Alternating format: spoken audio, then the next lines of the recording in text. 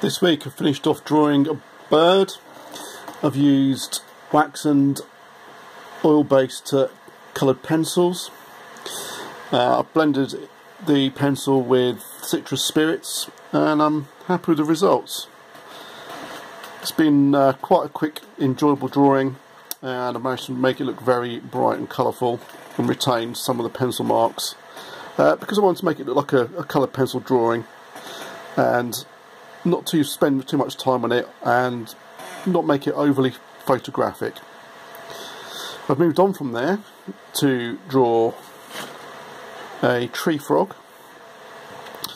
I've tried to tighten up my drawing much greater, put in a lot more time and effort and get more effects such as wet shiny skin and textured effects on the arms and legs of the frog, and made the eye look glazed. I've drawn a leaf, just a test piece for the background. I'm quite happy with it. I may elongate it and foreshorten it and put it in perspective so it sits happily behind the frog, but I've come to a different conclusion where I may do lots of different colour leaves and have them sitting on a different coloured leaf background with autumn leaf colours.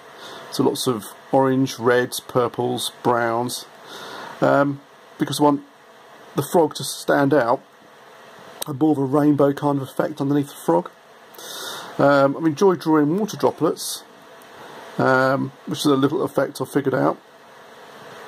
So I'll see how I go from there. Thank you very much for watching.